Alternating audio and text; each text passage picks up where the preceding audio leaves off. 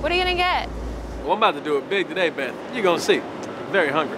Hey, can I get an Angus steak sandwich on brioche and some double fried Belgian frites and spicy chili aioli, please?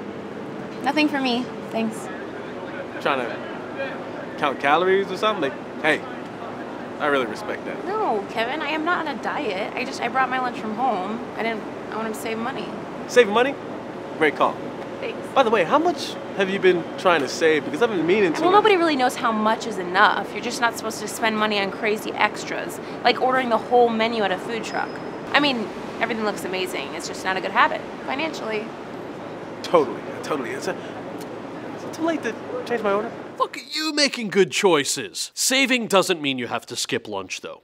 The road to saving starts with knowing how and when to set money aside.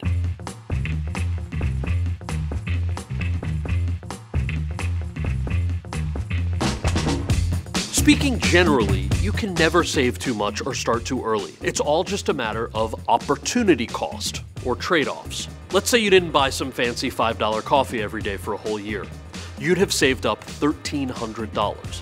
Which one seems more worth it? The right now coffee or the future pile of cash? With that in mind, try not to cringe when I say that, as a rule of thumb, you should devote about 20% of your income to savings. But don't worry, that's spread out over 2, sometimes 3 categories. First, you should be socking away money inside of your 401k, a retirement account that's set up through your employer.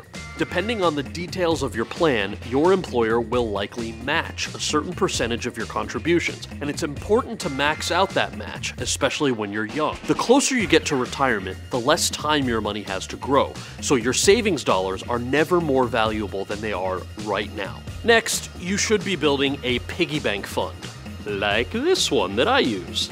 His name is Trevor.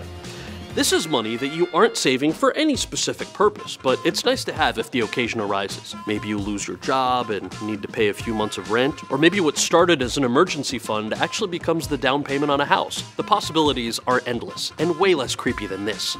Who knows? Maybe Trevor will get too chubby and he'll need a friend.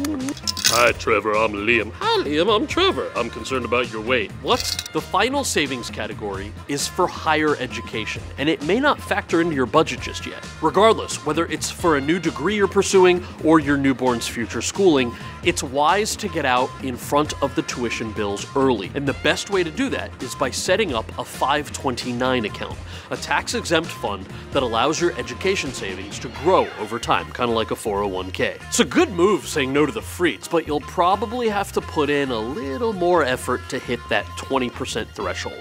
The good news is, it'll all be worth it down the line. And I'm not just saying that because you're saving calories. You're still here.